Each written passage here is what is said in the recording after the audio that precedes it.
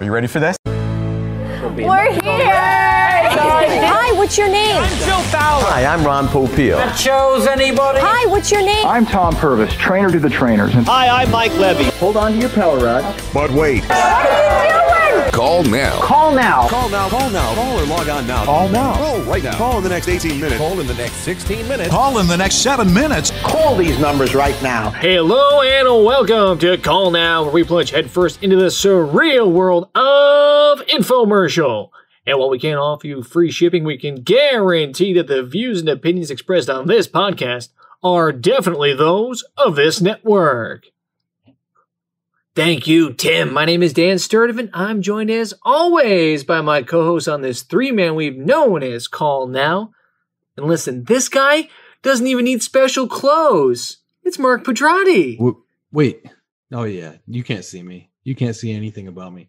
Now, Jan, I can get into. Ooh, girl. And you'll be stunned to see what this guy can smoothly cover with one coat in under 60 seconds. It's Dave Sandrini. Hello, Dave. Well, I have a coat. Is that going to be a problem? That's sweet. But this week, we had the opportunity to speak with someone that I've known by name for the past, 2+ decades. He's a first ballot Hall of Famer. He's one of the founding fathers of my infomercial obsession, and our most loyal fans will recognize him from episode number 10, when we covered the home right PaintStick, as well as the 25th episode Pitch People documentary discussion. That's right. We sat down and caught up with the one and only Jan Muller. We're definitely getting spoiled here at Call Now. I mean, maybe we need to be vacuum sealed. Huh? All right, sorry. I'll save the bad puns. Maybe you need to be cleaned with the Koblenz cleaning machine. Ooh, there you go. Stick bagged and put away somewhere. Yeah. That's it. Ooh, we're getting too dirty? Yeah, all right, Yeah. That's it. But yeah, so I mean, obviously you have over 45 years in the housewares industry, well-known, well-recognized, award-winning infomercial spokesperson and QVC guest, and perhaps most importantly, especially if we assume that the world revolves around me and me alone, which is a fair assumption. I mean, we're sitting down with the person that I credit for the start of my obsession with infomercials, but also the inspiration for my first great bit as a kid.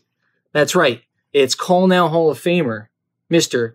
Jan Muller. Officially, welcome to the show. We're honored to have you here with us. Great to be here. I want to hear the bit. So I have two older sisters. We're riding home from dinner out. We didn't go out to dinner all that much. It was an event when we did. Went to a steakhouse, all fired up, heading back home. We got our leftovers in the car. The conversation hits a lull, a little bit quiet.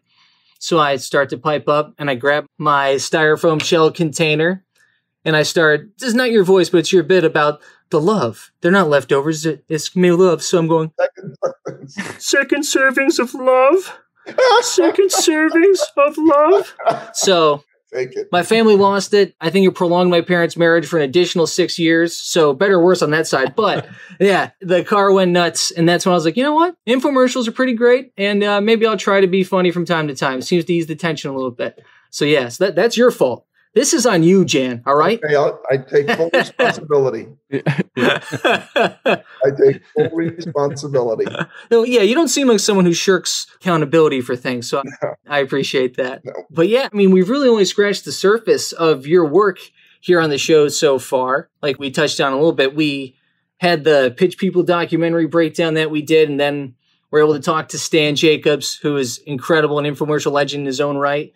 And he also mentioned that, coincidentally, the first time that you landed on his radar was also the first time you landed on ours, and it was with the home right PaintStick. Mm-hmm. And looking back through the chronology of things, it seems like you'd been on the pitch circuit for a while leading up. You were hitting the pavement. You were doing the full 15 years tour. Oh, wow. 15 years.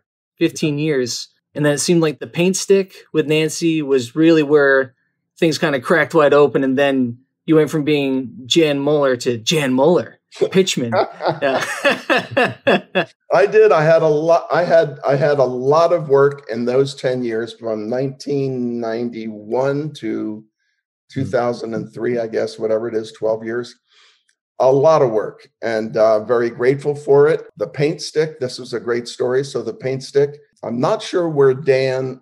I can't remember his last name. And their company in Minneapolis They had nothing to do with, painting or anything like that. They were about hydraulics and selling hydraulics all over the world for planes and all this other stuff. Oh, wow. And I guess his father decided there's got to be a better way to paint a wall than having to keep going back and forth into the thing and dripping it all over. So he invented the PaintStick, which is actually just a hydraulic. It's like a big hypodermic needle. Yeah. They must have seen, I think he saw the Mantra infomercial. I think that was the first one I did. I could have them backwards. I'm not sure. But that first PaintStick was supposed to shoot from 9 a.m. till 6 p.m. We were in New York City. It went until 6 the next morning. Oh shit. Because, we were up, the crew, everybody. Wow. And they started at 6 a.m. as I did that day. And it went till 6 a.m. because it was such a small budget. We had only one wall to paint. So when we painted that wall, if I messed up or if something happened with the tape or whatever, we had to let it dry. Whoa. And then come back in and do the bit again, right? Wow. Paint the wall in 6 seconds or So how many times? Oh, it was brutal, dude. It was brutal. And I had a airing that day at QVC with Food Saver. So, and my airing was like at 10 a.m. So they threw me into a limo. They were going to just let me find my way back. Oh my God. From the night before, but they gave me a limo. He drove me right to QVC. I went in, I set up, went on with the Food Saver and did well, just did the Food Saver pitch. Oh my God. But when he called me up the next time, he said, listen, we did really well with that infomercial. We're going to shoot another one, but we're going to have an audience. We're going to have a full studio. And I promise you'll have more than one wall to paint. I was going to say, was this with the crowd? I'm like, were you holding those 20 people hostage for this full 25 hours? But okay, at least this was a separate incident. Good. Right. Right. The first one, PaintStick number 1. Yeah. Oh my gosh. And that ran for like 5 years, 6 years. It was amazing. No Yeah. kidding. It's so believable because you run in the room with a paint stick and immediately paint the wall, and you're like, shit, this is like the best thing I've ever seen. It's easy. I know. Let me give you a little bit more background. So my wife at the time, I had just started dating. So this is 30 years ago. And they sent me the PaintStick, and I was a guy at that time that anything that was plastic, I wasn't interested in, because I was selling the commercial Osterizer blender on the fair and show circuit for 15 years, right? Yeah. So I was all into, if it's not stainless steel, if it's not made out of metal, it can't be any good. So I brought the PaintStick over to her house. And I said, I don't think I want to do this because it's made out of plastic. She said, well, have you tried it? Does it work? Fair question. And I said, no, I haven't tried it. Why would I try it? I'm a pitchman. I don't need to know what this thing does. It's got to talk. Yeah. So she says, well, let's paint my bedroom and we'll see if it works. I went, okay. So I went and bought the paint, did the whole thing. It was phenomenal. She said, if you don't want to do it, I will. Wow. So I said, okay, I'll do it. So she actually That's got awesome. me into the infomercial business and my first big hit. Wow. So I had to marry her. Good move. Smart man. Mark, you have one, right? Yeah, sorry, I had the Wagner, Yeah. I'm It's a descendant. I'm They're linked up though, right? Yeah. familiar with it. Yeah. but Jan, if you look, this room was painted by the Wagner. Beautiful job. Yeah, Now, did your wife do it? she went around the door. Did most of it, but no, She did the quick painter. Good job. Nice color on that wall back there. I like it. I was already married at the time, so it wasn't like I was courting at that point while we were contemplating the painting. So Okay, that's a good move. That's always good. You were secure enough to do your own painting. Yeah, that's a good one. oh man, That's great. Was that the first time you had worked with Nancy? Because I know that obviously you two with the Food Saver is kind of its own, to me, legendary run of things. I always wanted to work with Nancy in every infomercial. I pushed for them to hire her for everything that I got hired for. And the reason is because when we met on the PaintStick set, she was so darn easy to work with. Pro. She just, nothing bugged her, nothing bothered her. She kept coming up with new lines every single time we did. She reacted to me. We had no script. I knew what I was going to say because I needed to say something in the pitch. Yeah. to sell the product. But I told her, I said, let's just have a conversation, just work off of whatever I'm saying. It worked so well. And again, in the second one, that when Food Saver approached me, now I actually was part of the group that discovered the Food Saver in 1985 at the Pomona Fair, the LA County Fair. Oh, okay. So I was down there with my company and 3 other guys were in the company. It was called Nationwide Industries. And we were at the LA County Fair. We had 5 booths and we were selling the VTech 4-in-1 machine, which was a bread maker, a blender, a food processor, and a mixer. So we had huge booths there. And we had 5 of them in all the buildings. And the one I was working in was a back-to-back booth. It was about 40 to 60 feet wide, about 80 to 100 feet long. It was in the center of the building. We had a curtain in the middle. So we had 2 booths pitching both ways. That is enormous. Audience. So this guy comes walking up to our closing booth where you sign up people for the machine. And he comes walking up. He's got a jacket on, a sport coat on. He's got this machine under his arm and he's got some things in his hand. And he walks up to our booth and he said, I have this new machine. I'm from Switzerland. And I flew over here to find somebody that would want to sell and import this machine.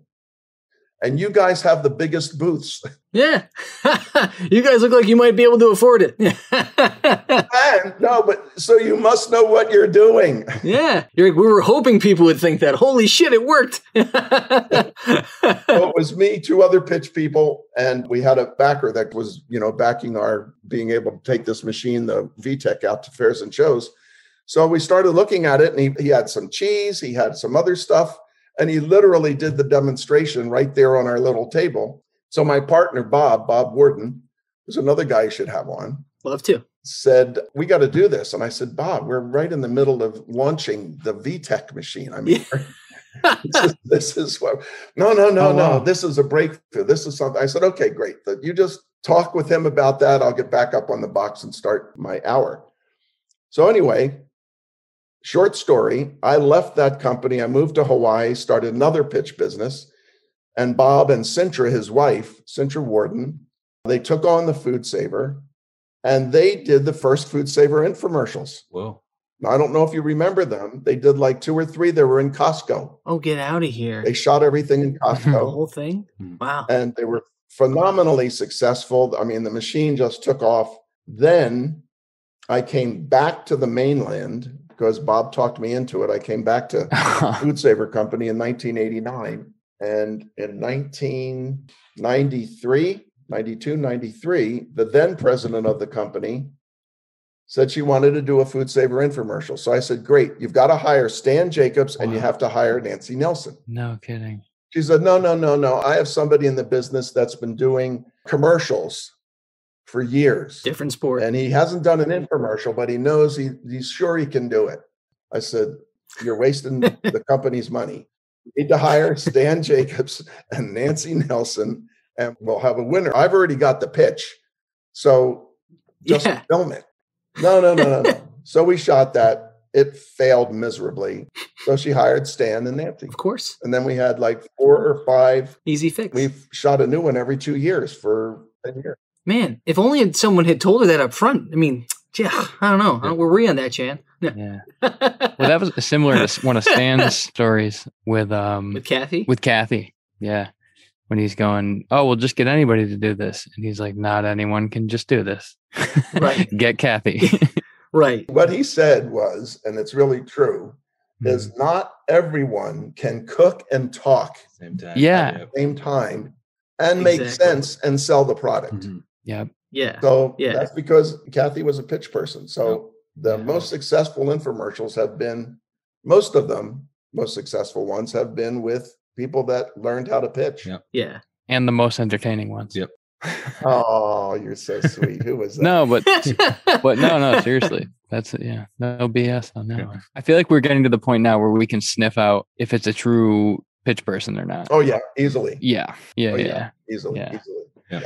On that concept and topic of like the true pitch people thing, you guys were back to back in the Pitch People documentary with Chet. Yeah, Chet and Aaron. With Chet and Aaron. And do you actually study like with and from Chet? Was that part of your foundation of getting into the pitch business and kind of learning the craft? So in 1976, my son was 5 years old. My wife was pregnant with our second child, due in August. And we were at the Del Mar County Fair in San Diego. And we would go every year and we would bring just enough money, $20 or $30, to buy the commercial Osterreicher blender. And we would go there and stand and watch him put the egg in, and it would come out the strawberry milkshake. And he had on this white, medical thing, and he had a microphone and the lights and the mirror. And every year we would go, it would be $10 more, and we couldn't buy it. So this particular year, I was out of work.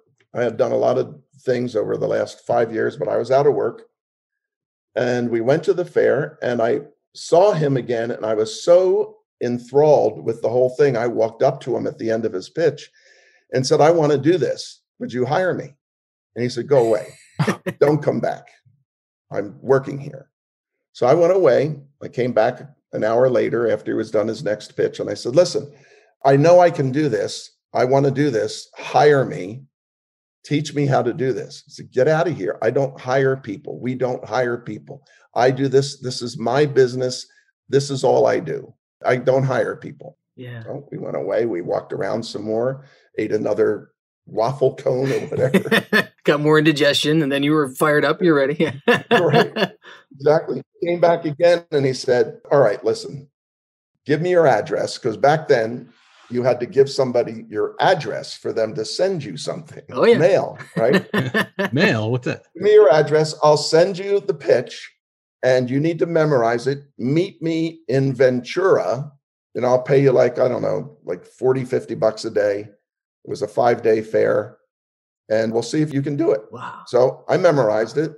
I had a machine. I think he sent me a machine. He may not have. No, he hadn't sent me a machine. I just memorized the script, the pitch, and went there to Ventura. And the Friday that he took his girlfriend, who was the other pitch person with him there, took him out. They said, "Listen, nobody comes here on Friday nights. It's beer night. So you'll just get a bunch of people that are drunk on beer. Good luck." You'll get some people coming back to pick up their machine. If you want to try and practice the demo, go ahead." So I did. I got up there. I put on the microphone. I had the script right next to me, and I'm reading it while I'm fumbling around and doing the stuff. And like halfway through, I look up and I've got like 20 people listening. Oh, shit. When'd you get here? So, no, I'm practicing. Go away. No. Shh, put your money away. I'm working here. Stop. Right, exactly. So from 6 until 10 o'clock, when they closed the building, I just kept doing it over and over again. I sold like 20 machines. Whoa. I was hooked. Awesome. I was done. I called my wife and I said, honey, I'm hired. I got the gig. I'm going to be doing this. I'm making money.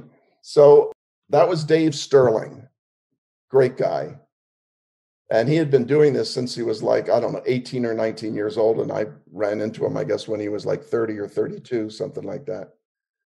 And so I learned everything I could from him. And then I worked with Chris Wilson. I worked with a couple of other people that were doing the blender.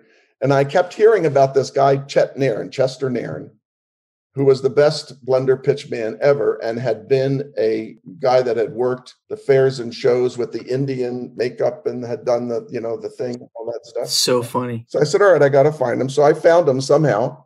And I begged him to go work the Big E with me in Massachusetts. Nice. Now, we couldn't get into the building because Ruby Morris would not let another blender joint into the building. Oh, yeah. Wow. Makes sense. So we had a tent.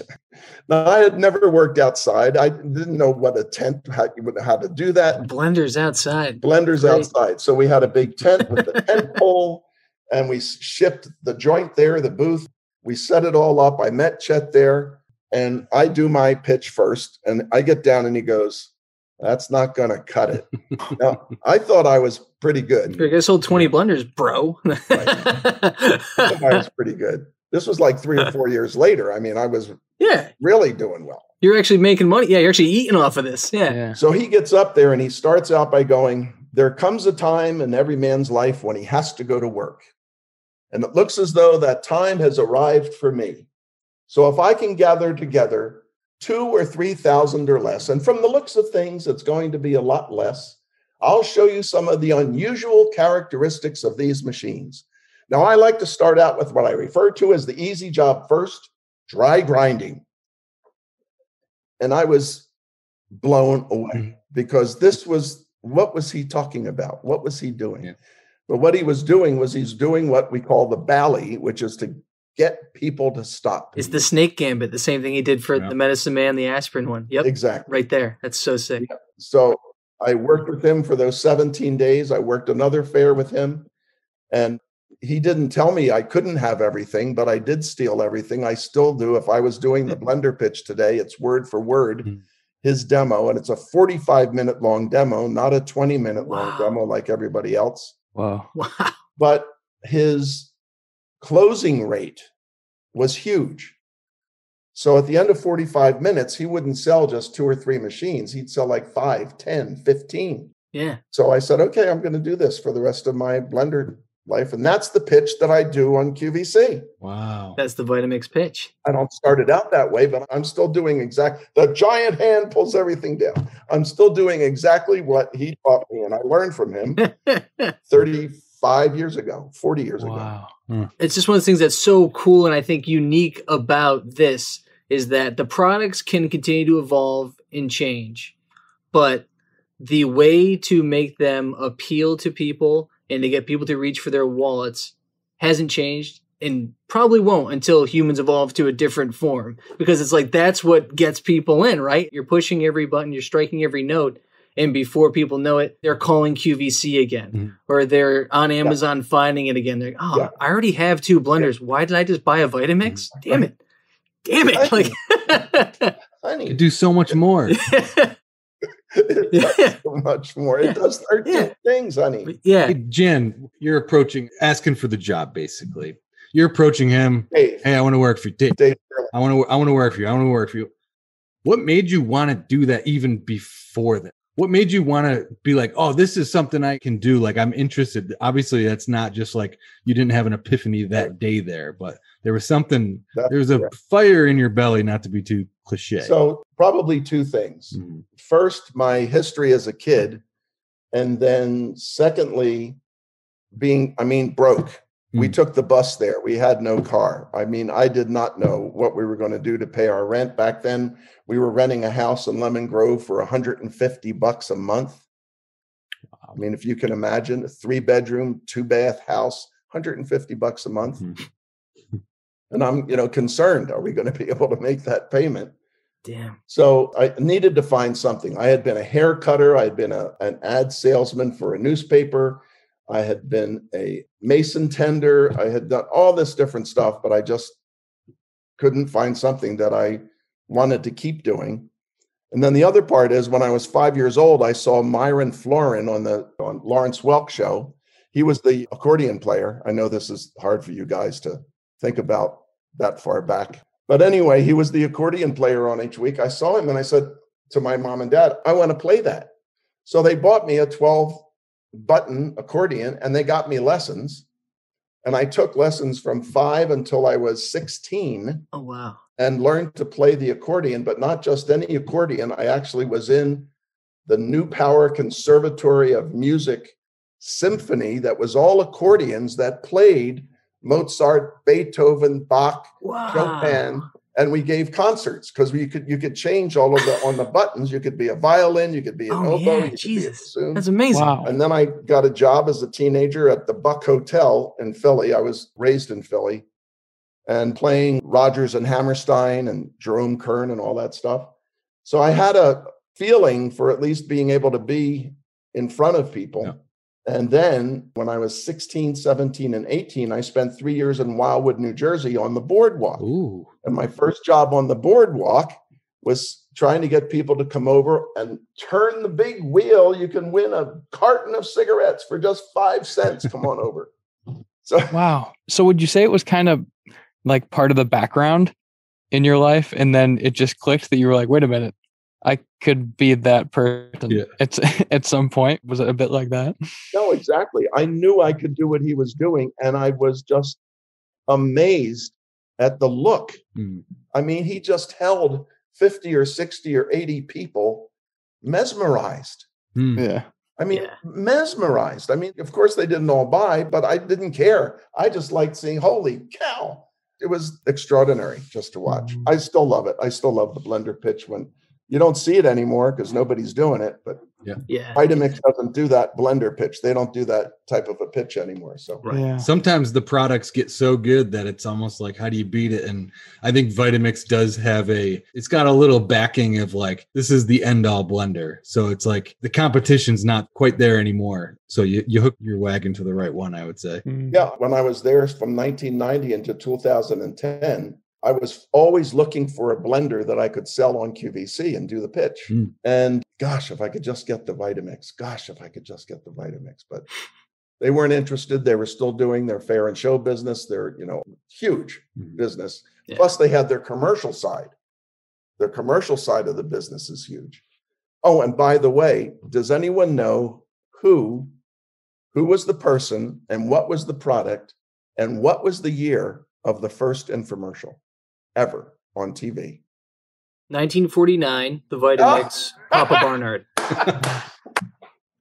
All right, this has been another episode of Call Now. I'll see you guys later. My man. Nice job, Dan. Pots and pans. I don't believe it. Good way to go, Dan. That's why they keep me around, Jan. I tell you. That's it. Dan's not bad.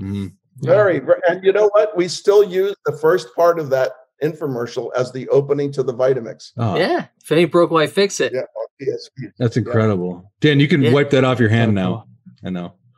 All right. Well, no, I mean, I had thought about this, and I think I first stumbled across that a little more than a year ago, that original Vitamix one. But I was thinking about it because, again, you're someone who obviously understands and appreciates the history and the art of the pitch. And it being the original, the first one, that was where I refreshed my knowledge on the date and time. I knew it was Papa Barnard. I knew it was the Vitamix. I brushed up on the 49 in the past week to make sure I was sharp. But it seemed like kind of a natural thing to come into the universe of the products you've been involved with. Yeah, well, it was up to QVC because in 2010, Vitamix went to QVC and said, we want to bring our blenders to QVC. And we have all of these people to choose from that are selling the Vitamix. Yeah. And so they brought in a lot of people. They just kept bringing them in and having them, testing them to see if they were going to be able to be on air, because on air is different than doing a pitch. Yep. Right. So nobody was working out. And then the manufacturer's rep, who was the go-between middleman between Vitamix and QVC, he's the guy that takes care of all of the orders, what product, and all the shipping and everything like that. The busiest guy. Yeah. He said, there's two people that can do this and make it successful, Jan Muller and Bob Warden.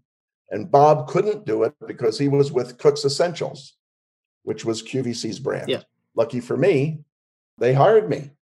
And we did that first TSV, Today's Special Value, with Jane Rudolph Tracy in January of 2010. And we sold it out 3 times that day.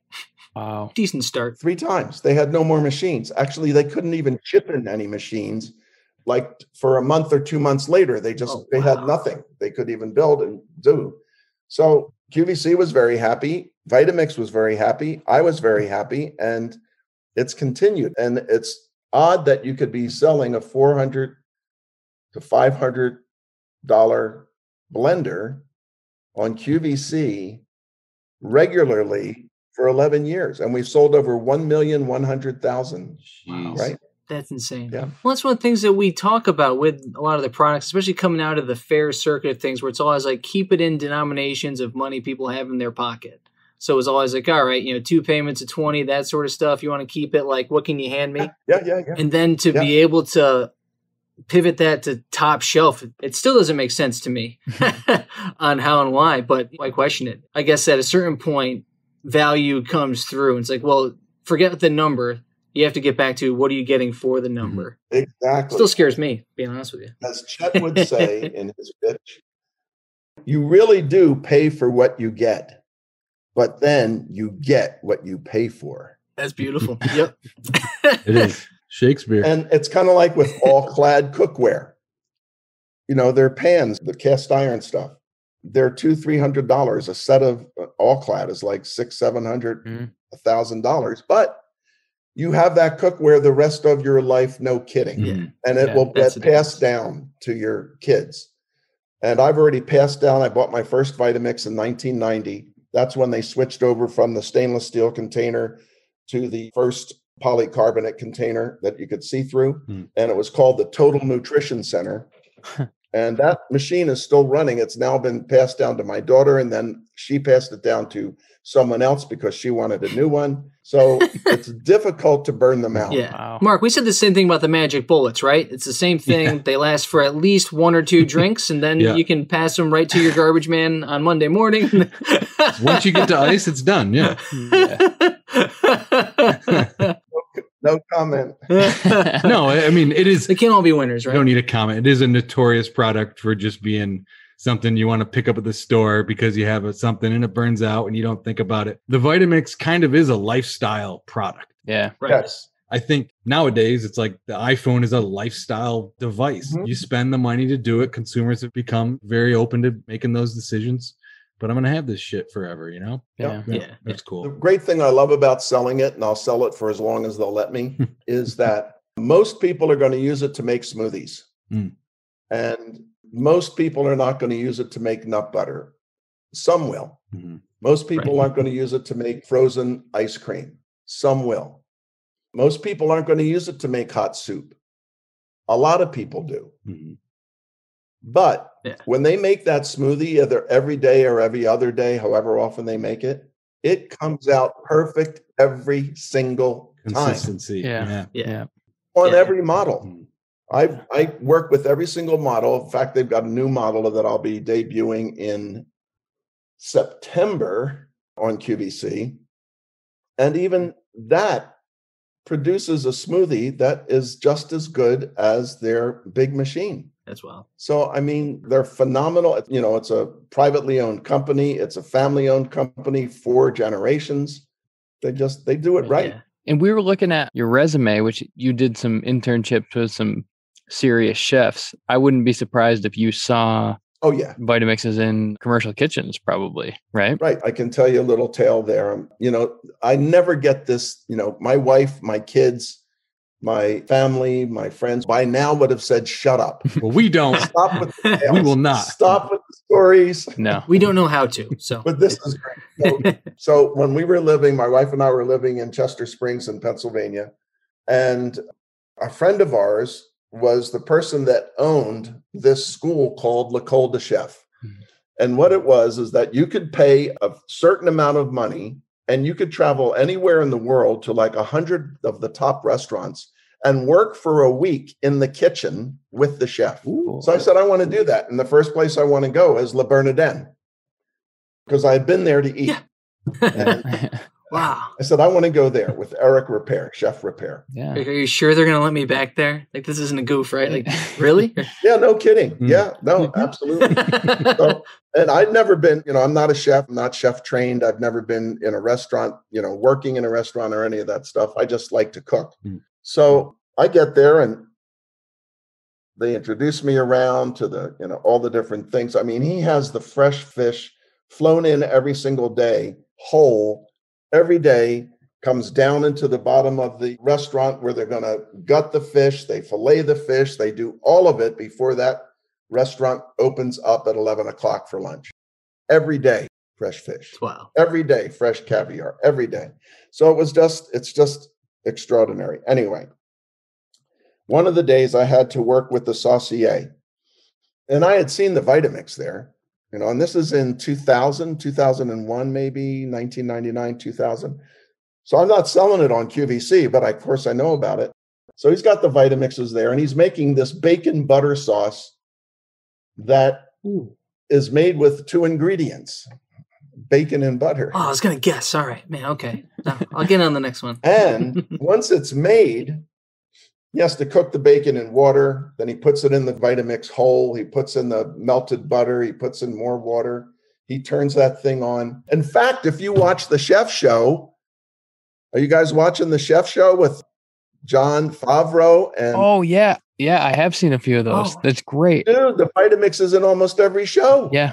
I mean, he's making his Korean or his Mexican sauces, and he's got the darn 64-ounce thing filled to the top. Yeah. In one of the episodes, Favreau goes, "It's not pulling it down. It's not pulling it down." Yeah. And his sidekick said, "Oh yeah, I screwed up. I put all the solid stuff in first and the liquid on top. It's supposed to be the other way." It's in the manual. And so John says, Call Jan. he picks up a spatula and turns it over with the wooden part sticking down. He says, let me just do this. And he goes, no.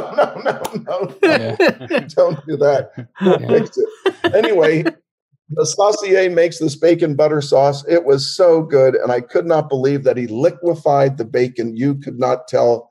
All you got was the essence of the bacon. It was like he had just done smoke or something. Yeah. Sorry. So I got a chance. Each night I would go back. I wouldn't stay for service. I was worn out. So I would go back to the hotel I was staying at around 5. I would take a little nap for like 30 minutes. And then I would take a shower and I'd go back to the restaurant for dinner. And they had a table for me every single night. Wow. I had to pay for dinner. I had to pay for everything that night. That's But guess what I ordered the night we made the bacon butter sauce? It's a piece of halibut that's cooked perfectly. Flown in that morning. And the bacon butter sauce is drizzled around the outside of the halibut. Yeah, look, Dan, I'm telling you, I've made it at home. I've made it because it's a simple recipe. You wouldn't believe that it goes so well with fish, but it does. Yeah. That's my bacon butter Vitamix La Bernardin story. Oh my God. Yeah. That's like bacon wrapped scallops on steroids to the 45th level. Bacon, everything. Yeah. I mean, David Venable with the chocolate bacon. He does chocolate bacon, and now they sell it. Yeah. They had it in the back of the house at the restaurant I worked at, for sure. Yeah, Yeah. for sure. The Vitamix. I don't know if they did. I think they did chilled soups and stuff like that. Yeah, exactly. Yeah. That's what they would be using it for. That and sauces. I kind of remember hearing about the horsepower of it through the Will It Blend YouTube videos. Oh, yeah. That was Tom Dixon? Tom Dixon. Thank you. Wow. He did Will It Blend with the golf balls and the phones and everything. Yeah. Oh, wow. I remember that. You're just like, oh yeah. I saw one. You could talk about he took an iPad, broke it in half, and just put it in there, and he liquefied an iPad. Yes. We're just like, Oh my God. If you think bacon can't, Right. iPad is also liquid. Did you know that? Right. Exactly. Does he put a diamond in it? Yeah, he did. Yeah. He ran that for a long time. Will It Blend. I loved it. They would not let me do it with the Vitamix on QVC. I said, come on, just let me do the golf balls. Let me do the golf balls. Nope. You got your own set. I was going to say, you're like, okay. Now, so what are they? Oh, yeah. What can they tell you? Yeah. Once the light goes on, It's once. there you go. I can do it just once. That's it. And you can be like, and we're going to make a Chilean sea bass with a iPhone butter sauce. So here we go.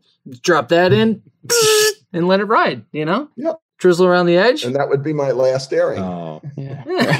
don't do that then. All right. Yeah, don't do Catch that. from the right. I mean, or like once you decide so long, I mean, that's a pretty cool way to go. Just, throwing that out there too. No, exactly. If I know it's my last airing, right. Then I But can do that kind of thing, to bring it back to the infomercial a little bit, we always wonder why people do it and why they don't do it. It's like the ridiculous thing your product can do, Yeah. which is always one of our favorite bits. It's just like, this vacuum cleaner can pick up a bowling ball. No one would ever do that. But it's so fun for a viewer to see those things in the same way. Like you're arguing about the golf balls. And it's like, it's just like this bit of fun where you're like, holy crap, this thing could destroy something. I don't want to do that, but it's fun to watch.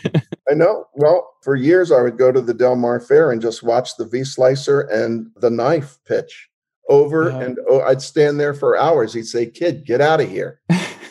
Leave me alone." But I just loved it. The patter and, especially watching. Did I ever see Arnold? I think I saw Tony Notaro.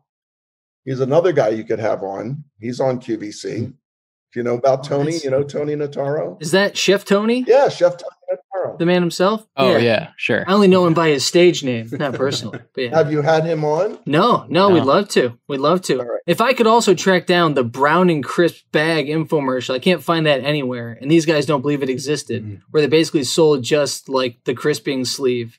Because Tony hawked that. I think that was one of the first Chef Tonys I saw before the Miracle Blade and some of the other things that he did later on. I'll never forget the Brown and Crisp. They seem pretty dangerous in hindsight, and maybe they've been abolished for legal purposes, those infomercials. But yeah.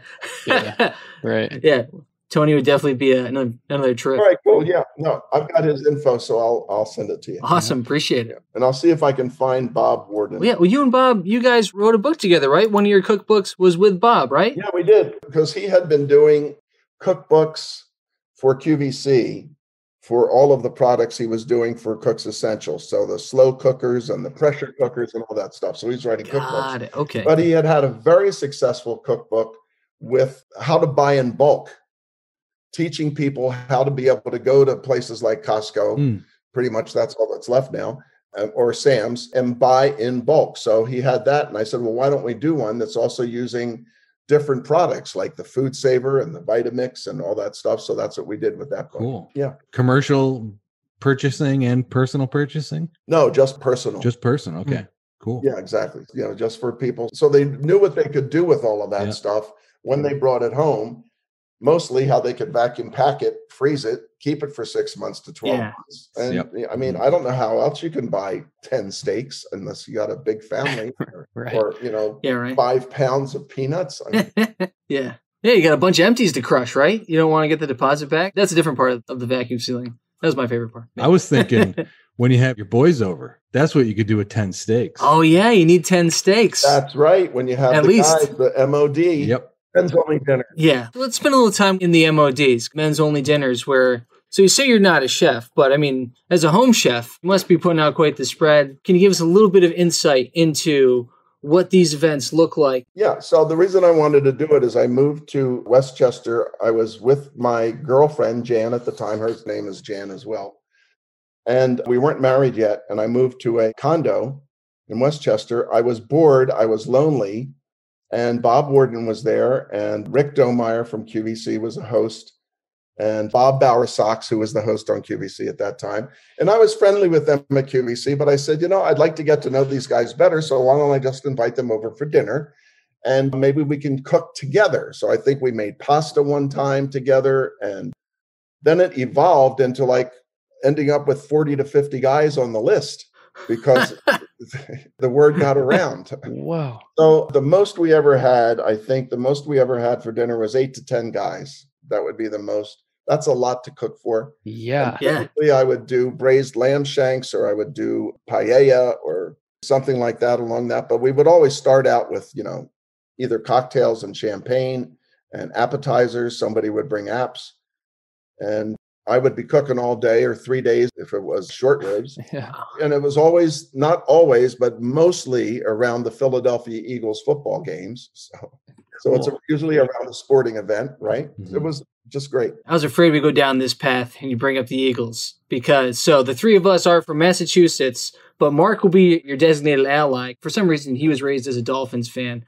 Dave and I are big Pats fans. So I did say that we'd have to let you enjoy the Philly special. What's that?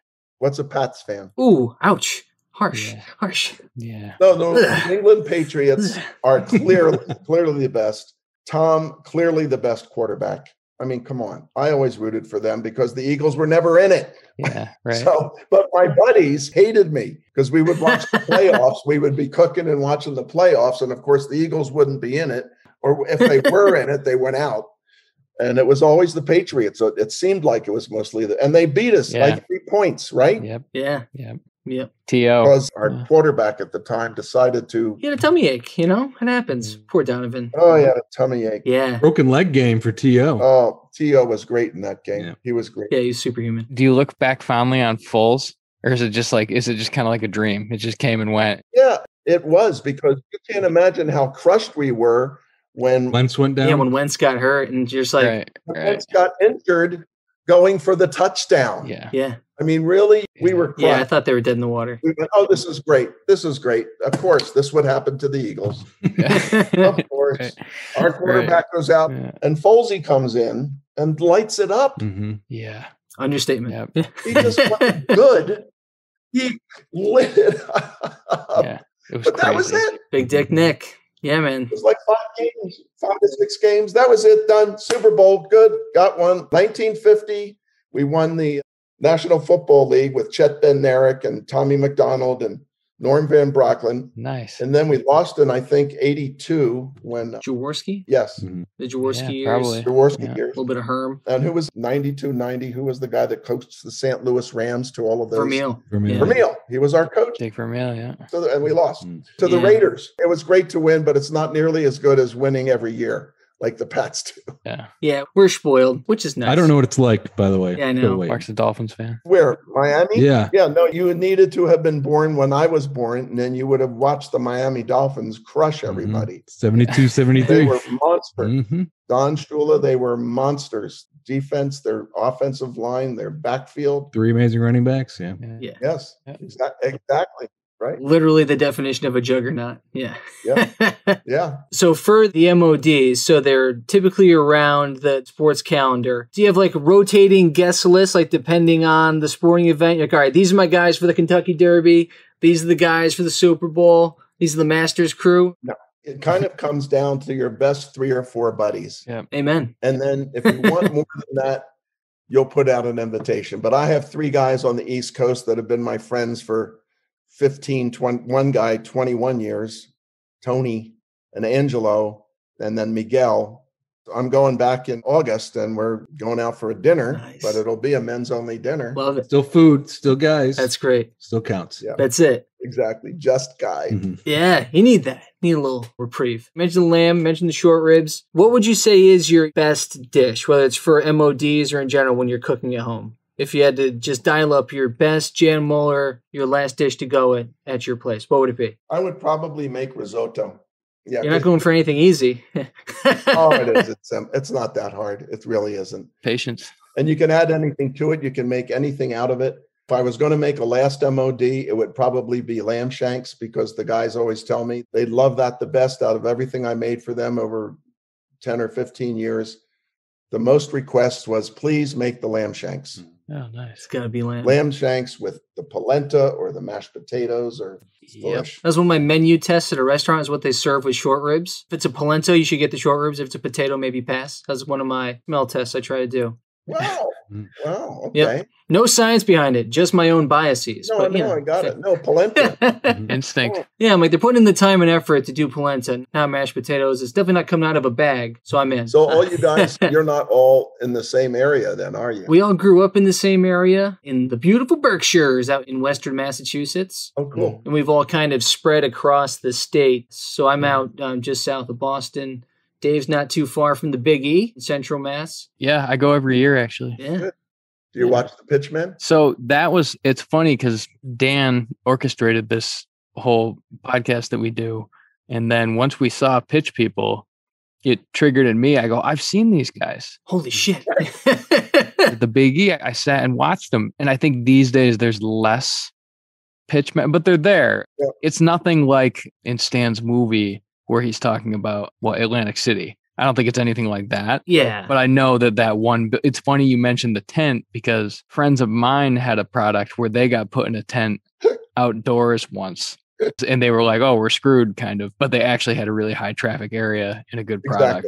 Exactly. Yeah. Exactly. But it's funny because it's very political, like I can see how someone was like elbowing you out if they had the opportunity, but I love the Big E. Yeah, Ruby had the Vitamix in the building. He's gone, no, there's no way. Sorry. Yeah. Incredible. I was glad that we even got into the fair because, Yeah. it's tough. The fair managers don't like to duplicate products, even if it's completely different price point or whatever. Mhm. Yeah. They like to keep just one product in each thing. So you won't see more than one Ginsu knife. You'll see more than one booth, Yep. but you would rarely ever see Be the two. same. Yeah. God. The Miracle Blade and the Ginsu knife, you would rarely see that together at a fair. And did you, Yeah. like in Stan's movie, did you guys stay on site in an RV? Hotels. Hotels, yeah. Oh, that's Yeah. the lovely, Yeah. lovely life of a pitchman. Oh God. Oh, yeah. yeah. Yeah. I started out in an RV because I worked with my wife with blenders the first 4 years with our kids. And we rode around the entire country in an RV with a Wow. Great Dane and a Wow. rocking chair and 2 kids. Incredible. Wow. A Great Dane in an RV, amazing. Yeah. Yeah. That's a movie. Oh, it's Yeah. fun. That's a hustle. That's a movie. Yeah. Yeah. Wow. That's nuts. So while we're on the topic of the state fair's live pitch, so they have 10 rapid fire questions for Pitch People. The first one is, what is the best state fair or live demo that you ever saw? Hands down, it's the Ginsu knives. Hands down, it's the instant with Arnold or Tony Notaro. Yeah. Patter is too much. And it's art too. So someone recently covered when Arnold was selling Ron's knives, the Showtime 6 stars. Yes. Right. And I mean, and it's the same pitch that Arnold did for 70 years, and it was perfect. It was phenomenal. But it's like also like the hands, right? Cooking while talking, obviously very difficult, but also slicing while talking as a key component was like, yeah, that's a different sport. And to be that good at it's insane. No, he had hands that were as light as feathers. I mean, and he was a big guy. Yeah. You know, he had big, beefy hands, and he would it was the best. Yeah. Bar none for me anyway. That was the best pitch and the best one to watch. Yeah. Who was the best pitch person who never made it? Well, a lot of the pitch folks tried to get on to QVC, and they would get on, but they weren't able to tone down their pitch. They weren't able to make it as an on-air guest. So they wouldn't let the host interact with them. They had their head down and they were going to finish. Yeah, they had to go. Yeah. This thing. So I don't have anyone in particular. A lot of people just never went after it. Yeah. You know, I again did it because actually at that time I was pretty much close to being broke in 1990 when I started with the PaintStick and then got on to QVC. Changed my life and the life of my family. Yeah. And what was the best, say, for a live demo that you ever did? That's hands down the blender. Yeah. Hands down. Yeah. What I do now on QVC is a really much smaller version of that 45-minute pitch, right? Because they're not going to let me talk for 45 minutes. I just loved it. That was my favorite thing to do. And I did it for, as I said, 15 years, 16 years. Yeah. That's awesome. Like you said, it was like crafted over other people's pitches and what you've seen and how the game evolved at that point. Like there's a special potion in the thing that you built there. So that's pretty cool. Yeah. And that goes back to all those people that taught me and were good enough to teach me as a blender pitch man a different way of possibly doing it or saying it. Yeah. And why would you add it this way? Why would you add in the raisins? Well, you know, you want to talk about sugar and how bad white sugar is for you. So you put in the raisins to make it sweet, you know, so. Right. Yeah.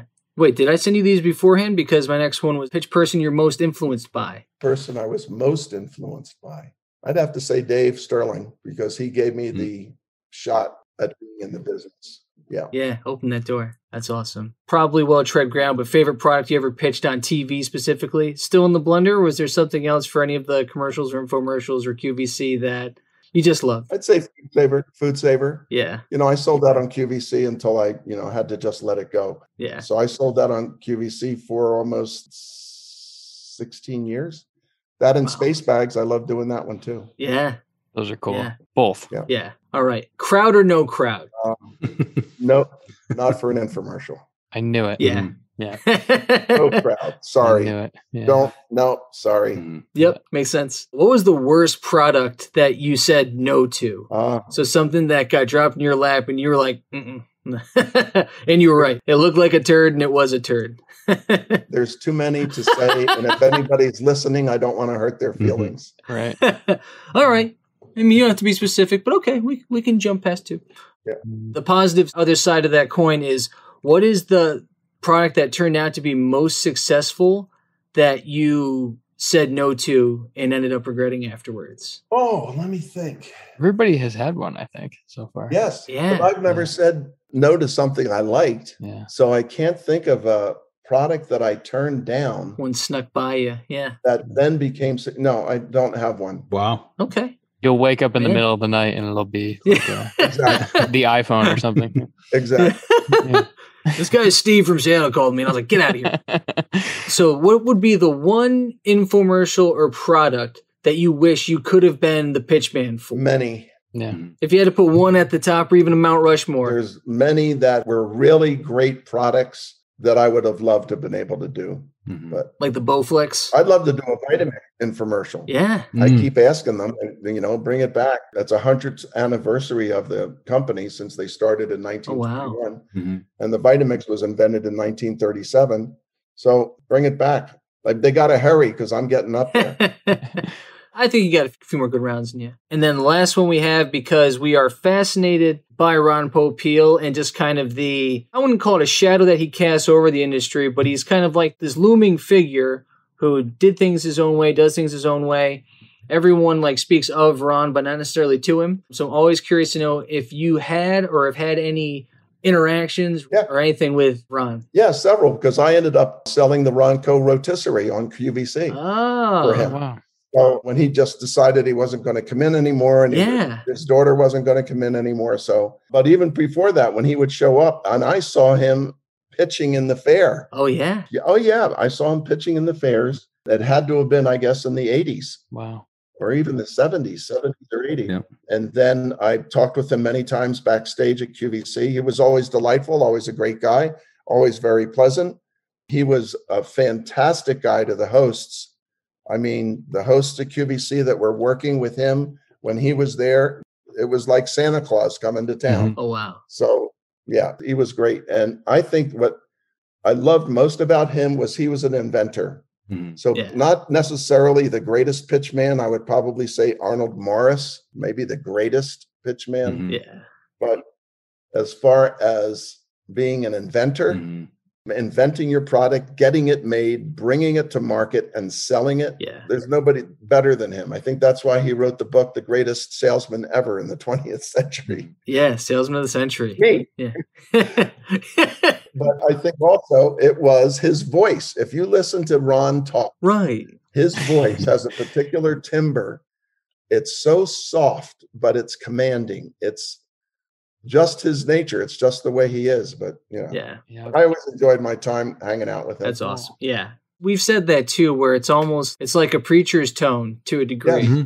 Right. Yeah. And it's also, it's hypnotic. So you mentioned that too when you were talking about Chet a little bit earlier, how you just kind of, people are just drawn in and they're just coming forward and they start to reach for their wallets almost unconsciously. And and Ron definitely has that alluring, almost echolalia sense about him. You're just like, oh, what do you have? Sure. $20 and you're going to keep mailing me stuff? Yeah, this is incredible. But I think we have fallen into and diagnosed the same thing of Ron's magnetism in the way that it comes through audibly. And I like listening to his audiobook because it's just 3 hours of Ron talking about Ron. It's like And how well did Nancy do working with him? Better than any other host. Well, that's the thing that's wild is he goes from Nancy, and not to disparage anyone else that you may have worked with, but you can't really get a much stark difference from Nancy to Steve Bryant, right? Where oh, exactly, right. And it's Steve does his job, he's there, but Steve, you're over there. With Nancy, it's like, oh, Nancy, you're gonna ask him another question? This is incredible. How is chocolate pasta going to be good? I don't know either, Nancy. Go find out. She's just, you're right. It's just like that natural warmth that kind of radiates from her where it's like, oh, I was thinking that. She's just, and it doesn't come across as asking dumb questions to prop up a pitch. It has that level of sincerity where it's like, oh, exactly. Even if she's not actually interested, it feels like she is. That's really cool. And she is. She actually is. Do we have time for a quick Steve Bryant story? We have unlimited time. We're on your schedule, sir. So Steve was one of the hosts I worked with, one of the only hosts I remember from the early 90s on QVC that I worked with, he was just wonderful to be on air with because he would go back and forth. Many of the hosts, they didn't want to do it together. Didn't want to get in there. Yeah. So anyway, I was selling the Vitamix and I was doing the non-fat whipped topping. And in the pitch, you just turn it over and the whipped topping, stays there. And then you put in the strawberries or whatever, and you have the dessert. So I went, look at this. And, and look at that. And I put it over his head. And of course, this is the one time it didn't set. Is that available? Is that video out there? Yeah, really. I doubt it. And he was so gracious, so good about it. He just picked up some napkins. Don't worry about it. Show us something else, Jan. And while I was doing something else. What a pro. Thinking that I have now again lost my job. So he just said, show us something else. And I just showed something else. And then he came back on. He was all ready to go. And he was a peach. Wow. That's amazing. That's great. Yeah. We could go for days, weeks, and years about this stuff. I don't know if Mark or Dave, you guys had any questions that you needed to ask Jan about. I guess I want to just go back to Pitch People as my capstone to this interview right here. I don't think I understood the game, the life, the art of it until I saw that. And I think you were a big part of kind of breaking that barrier for me. 100%. I'll never turn back on people who sell and have a passion for a script and a product and a company as a whole. And I appreciate you for all that you've done. Yeah, I'm thrilled with it. And so something about not just the movie, but pitch people in general. Hardest job I ever had. Fair opens at 10 o'clock. You better be ready to go. It closes at 10 o'clock at night. You work for those 12 hours. You then have to clean up everything. You then go out and eat, jackpot around with other pitch people and cut up. A jackpot is what it's called. And you're sitting and you're, having a beer and having a hamburger or whatever. You get home at 12 or 1 o'clock, get up the next day at 7 or 8. Because you got to shop for your groceries. If you don't have everything, you got to get in there. You got to prep everything, get ready for the day. Door opens at 10 o'clock. And there were 2 fairs that were back-to-back 15 days. It was Pleasanton and Santa Rosa. And you had to tear down Pleasanton at 10 o'clock at night, load up your van, put the joint in there, all the product and everything, drive to Santa Rosa, which was, 4 or 5 hours up in the Bay Area, and set up for the next day to open at 10 a.m. Wow. So, and that's how everybody was, except for the guys that were, the stars, like Arnold and a couple of other people that didn't have to, do the setup and all that stuff. But even they, I mean, it's a hard job, even if you're pitching just 6 hours a day on and off of the 12-hour day. Yeah. Because you're then writing orders or you're prepping or you're doing something. Yeah. Yeah. You're working 12-hour days. That's wild. Man. The grind is real, man. Grind is real. You're right. Thanks for grinding. We love it. Okay, cool. Yeah. We'll get you out of here on the topic of the jackpot. 2 booze-related questions. So, first one is you mentioned that you are a wine enthusiast. So, out of curiosity, what is your favorite varietal? Oh, mamma mia. If I'm drinking with my wife, it's Chardonnay and Pinot Noir. If I'm drinking with the guys over dinner, it's Cabernet and Bordeaux. Okay. And what is your best bottle under $100? Yeah, you can. I have killer bottles of wine that are 25, 30 bucks. I have some that are 15 that are just delicious. Well, see, this is really just me trying to get back in the wine game. I've been slacking. I've been drinking too many beers. So I've been trying to get back in the Cabernet world. They don't stick to me as badly. So listen, Cabernet and Bordeaux are the 2 toughest varietals to actually be able to drink, because they all take time in the bottle. Pinot Noir, Chardonnay, Shiraz, Sauvignon Blanc, pretty much any other grape you can drink almost on release. Cabernet, it's very tough to find something that you can drink on release unless it's meant to be able to be drunk on release. But you can buy really great Cabernets for 30, 35, 40 bucks. And, within 6 months or a year, you could start drinking them. All right. That's the problem with most people. They buy Cabernet or Bordeaux, and it's got so much tannin, they never go back to it. Oh, wow. Yeah. No, but that's how you can pretend that you're doing something healthier. Like, no, that's because it's good for me. It's the antioxidants that they're doing that. It's a cleanse. Dan, you brought up beer before, and I want to tie this back into the paint stick. You ever hear of the beer stick? Or the beer machine? Well, yeah. So we know about that. I know the beer machine. Remember the beer machine? I've never heard of the beer stick, so I'll stay with you on this. I actually think we were going to go there anyways. The beer stick, think about not having the roller on the end of the paint stick, just kind of shooting 24 ounces of beer in your mouth in like 2 seconds. It's like a beer syringe, and it looks similar to the paint stick. Do you live up there in Massachusetts? I do. Okay, good. So you've been to way too many Pats games. That sounds like a tailgater's dream. That's it. Yeah. That's like the guy with the hard hat and the 2 tall boys. Right? Or the water bottle on the back of his back. The Camelback, Yeah, the Camelback. Yeah, Mark, you're right. And Jan, the last thing I had a question about was the beer machine. So, I mean, it was a little bit of ahead of its time, right? Absolutely. It's funny. I told these guys 5 years ago, I was like, it's a craft beer bubble. I'm like, these breweries are all going to sink. This is ridiculous. I don't know how they're all getting loans. And now I'm like, I'm going to go drive 4 hours and go spend a few $100s for craft beer. I'm like, I'm obviously wrong, and I'm contributing to continuing to be wrong. Exactly. But the beer's delicious. But yeah, the beer machine, I saw that and I was like, where was this? Yeah. I know. And it just barely worked. It was too soon. It just barely worked. It made great beer, but we just couldn't get enough people to buy it. Yeah. And then there's this other one. The last one I'll leave you with is the Nuvo water conditioning system. Have you seen that? No, I Thanks. haven't explored it. Okay, because it's Nuvo, Nuvo, water conditioning system. And I shot this, I guess, about 10 years ago with Ronnie Lynch. And Ronnie also shot the Flavor Wave oven, where we took a turkey up on the top that was frozen solid and dropped it off of the, right? So we shot the Nuvo in Salt Lake City at least 10 years ago. It's still running. In fact, my daughter just saw it the other night. She said, Dad, I was out. I saw you with this water conditioner. You looked so young. Said I was. That was almost a compliment, maybe? I don't know. Right. Well, listen, your children, they always get a pass. Yeah, I get it. Well, that's awesome. Oh, man. So, we have to check out the Nuvo. But, were you before or after Mr. T became part of the picture for Flavor Wave? I was before. That's where they had to go from you, Jan. That's how you set the bar. They had to go to Mr. T. I did 2 or 3 different versions of the Flavor Wave. They all worked. And then I also was involved with, I heard Dan talking about the Jetstream oven with Dave Dornbush. He went up there, American Harvest. The first cyclonic air. Yeah, exactly. Right. Bob Warden did that infomercial, but I don't think it ever worked. Again, maybe too soon. People just didn't believe it. And now they're calling it air fryer. Yep. Oh, yeah. Yeah. All the air fryers, all that is Flavor Wave or a Jetstream oven. Yeah. We're well aware. I know. The branding of that is just next level.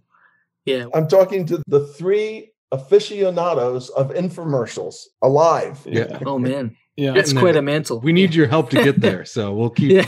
It's going to be trending soon. You guys are there. Yeah. That's cool. Yeah. I mean, hey, feel free to, let us slip out on QVC sometime. It wouldn't hurt our feelings at all. But thank you so much, Jan, for the generosity of your time, for hanging out with us. It's been great to meet and catch up with you. And hopefully we can do this again sometime. Maybe the next time we break down one of the pieces of infomercial history from your past, we can check in again and get some real behind-the-scenes insight from you. You guys are delightful to be with, Dan, Dave, and Mark. So this has been a great time for me to spend with you. And unfortunately, I'll never be able to do it again. Yeah, well, it happens. I'm just kidding. Times are tough. I get it. Yeah. They're striking the set behind you, Jan. They know that you don't belong in there, so we'll let you go. Yeah. Exactly. The owners of the apartment are back. Get out. No. Thanks so much. Well, thanks, first of all, for actually starting this whole gig call now. Yeah. Thanks to Stan Jacobs, you guys asking him if he could get in touch with me to do this. You're here. And I love it. I think it's great because the infomercial business is like the stepchild or the hidden business of the world. And yet it makes the economy all over the world run because look at the channels that have started. QVC started in 1986, I guess HSN around that time, but they're just going strong. And what they are is just 24-hour infomercials. Yeah. Yep. Yeah. Well, it's one of those things too, where it's like a lot of people, they might not recognize or remember some of the pitch people by name, but if they ever get a glimpse of one of them that they watched, they're like, oh yeah, that one's like, yes, that's Jan Muller. Like, oh, the roll, the PaintStick, yeah, they're, oh my God, I love that. It's, yeah, see, you know what I'm talking about. Yeah, exactly. You like live in the subconscious kind of. It's amazing. Exactly. Yeah. And for some of us, it's a little bit more intrusive, and that's my therapist and I are talking about it. We'll get through this. Anybody that wants to do an infomercial, you know how to reach me. Yeah. Let's do it. There we go. Awesome. Thanks again, Jan. Thanks, Jan. Appreciate it, brother. Yeah. Take care, guys. See you, man. Yep. It was good talking to you. Well, there you have it. He's a legend for a reason. Jan Muller. Fortunate enough to sit down and talk with him. I'm glad he put me on the spot, too. He made me tell him the bit that I'm so proud of and that had an impact on my obsession and getting into things. A lot there that we learned. I think the favorite thing that I took away was the word jackpot, which is when all the pitch people at the end of the day at a fair or on the circuit are, going out and spend a little bit of money. I just love the term jackpot. We're not invited to the jackpot. No, you're not. Maybe now we would. I am. You guys aren't. No, I think we can all go. I'm bringing the beer stick. Nah. I'm going to start chugging beers with my buds. What would you have done, Mark, if he pulled a beer stick up from below out of frame? He just bangs it against the wall. He does it in a second. He threw it on the ground and stomped on it. So that was a missed opportunity by me. Oh, space age technology, yeah. When he was talking about not wanting to touch anything that was plastic, and I would be like, did she stomp on it first? I love that, the PaintStick origin story. But I couldn't believe that story about painting the same wall and then waiting for it to dry. Oh my God. That's like the nightmare production scenario. 25 hours of fucking shooting. He had us all confused that before he told us there was a number 2. I was like, what? Wow, they cobbled that shit together so well. Yeah. I know. Only one wall, but yeah. They must have, I bet they ran into they were like, oh no, we're in way over our heads. What do we do? And they're like, well, how long do we have it rented for? And they're like, I don't know, until 10. And then they're like, well, nobody's going to be here from 10 to 6 in the morning. Why don't we just stay here and keep shooting it? Tell the cleaning staff to go home. They're getting paid anyways. Like, yeah. What?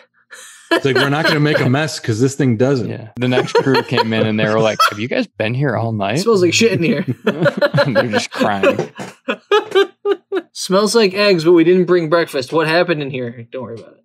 How could paint smell 8 times as painty? How could chocolate paint smell that bad? Yeah. The continual love affair for Dame Nancy Nelson continues. Really? Yeah. Common thread. Yeah. Underdog. Steve Bryant's a great guy. Mm-hmm. Whoa. Mm-hmm. I mean, I guess, you know what I think it probably is one, you can't judge people by their social media. And 2, probably the people who make it in this business actually do have to be pretty fucking good. Yeah. Despite what we might think about them for some of their antics or the way they come across. Would Ron Popeil call him a good friend and a great guy? Who, Jan or Steve Bryant? Steve Bryant. No. He did everything he could to not say no when Steve said. Steve said, I'm lucky enough to call him a close personal friend. And Ron's like, very lucky. And he's like, oh, kill Ron's mic. Edit that out. Un-ADR that out. Ron's like, where's what I said about Steve? He's like, no.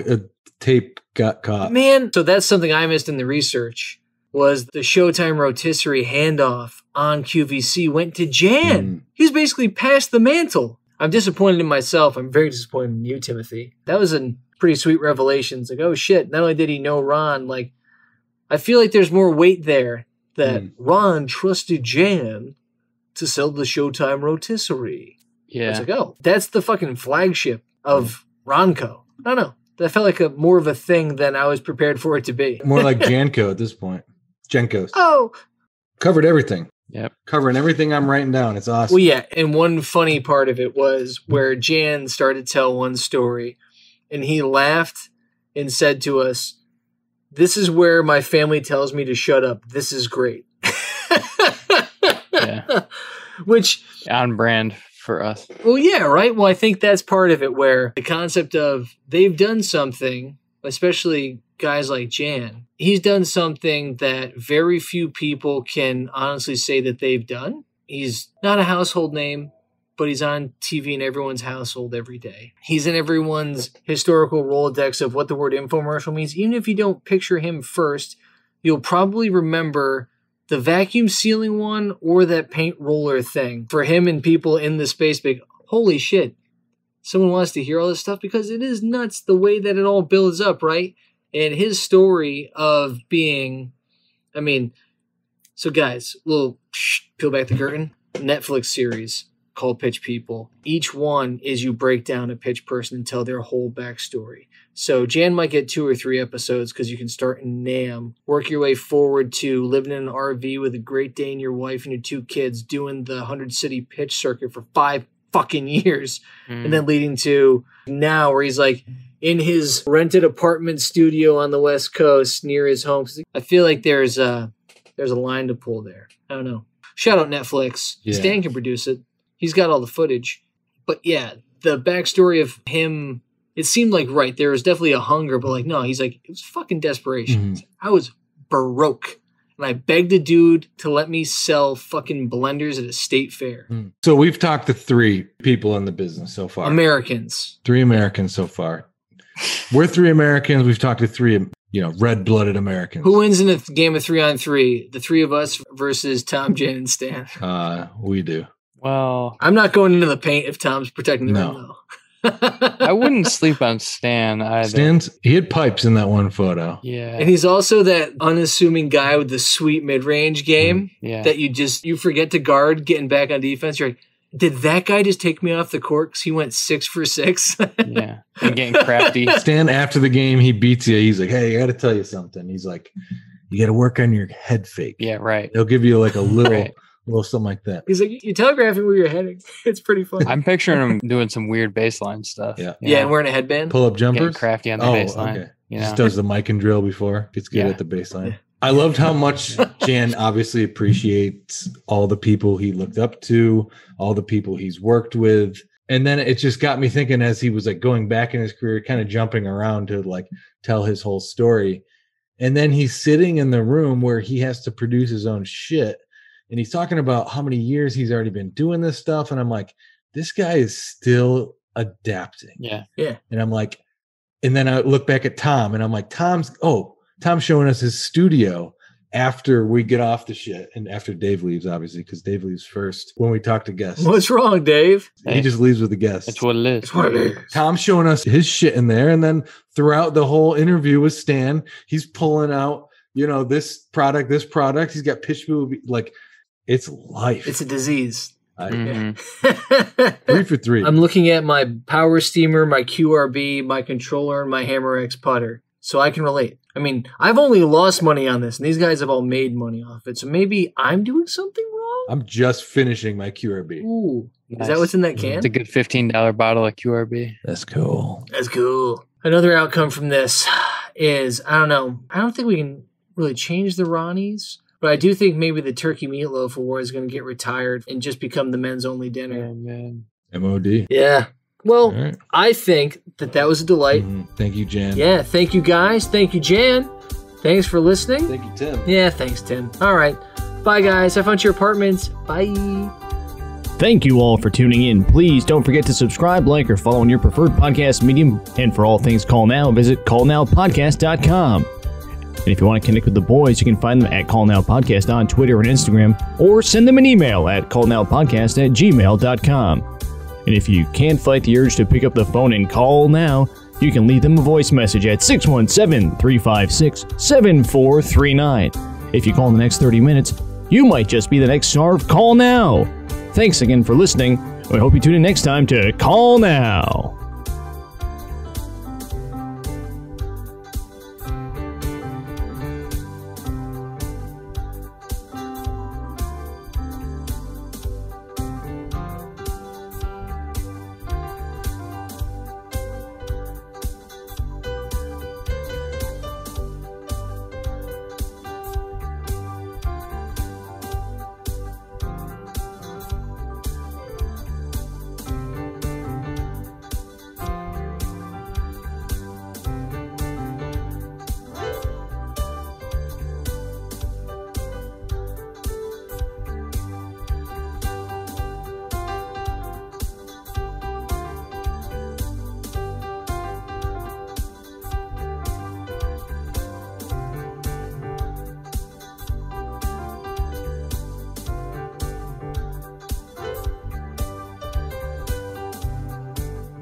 Thank you for listening.